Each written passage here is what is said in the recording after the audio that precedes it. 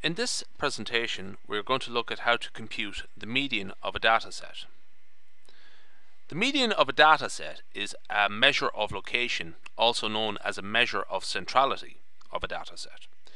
Now, the median is more useful than other measures of location, one of which is the mean, when the dataset is not symmetric.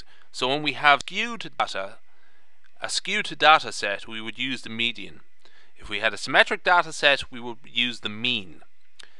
Now, the median is often used to complement the measure of dispersion known as the interquartile range. So you would use them together as a measure of location and dispersion respectively.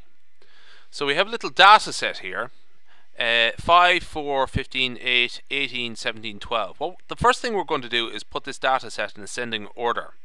So there we have it there, 4, 5, 8, 12, 15, 17, 18. How many values are in the data set? Well, there are actually 7 values. And just as a remark, 7 is an odd number. That's important. So when there is an odd number of values in a data set, the median is the middle value of the ordered data set. So here we have it again, 4, 5, and 8. Those 3 values are less than 12.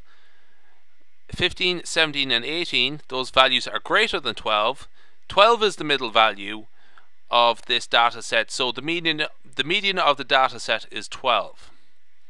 Now, what happens when there is an even number of values in the data set? What we're going to do is add an extra number, 22, to our data set.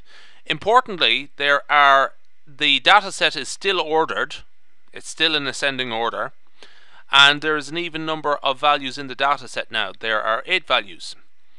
When there is an even number of values in a data set, the median is the average of the middle pair of values of the ordered data set. So the middle pair of values here are 12 and 15.